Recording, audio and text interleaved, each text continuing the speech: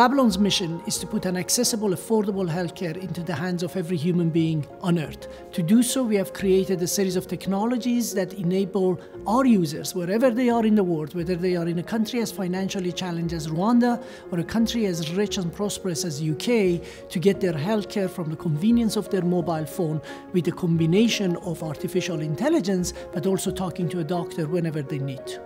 The artificial intelligence stack we built sits on what is today the largest knowledge base in primary care medicine, 530 million strings of knowledge. That is then accessed through natural language processing so that our machine can talk naturally with our patients.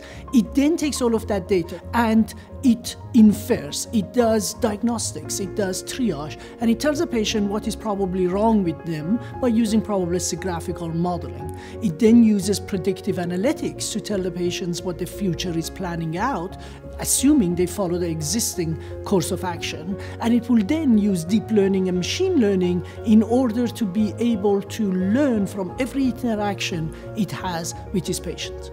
So having created an artificial intelligence stack that could do some of what a doctor can do, now we needed to get that into the hands of every person globally. For that, AWS was a natural partner of choice because of its scale. So AWS enabled us to distribute our servers globally. Imagine in the past, we had to have servers in spaces on our own. If we wanted to grow globally, we had to find those spaces one by one, place our own servers one by one.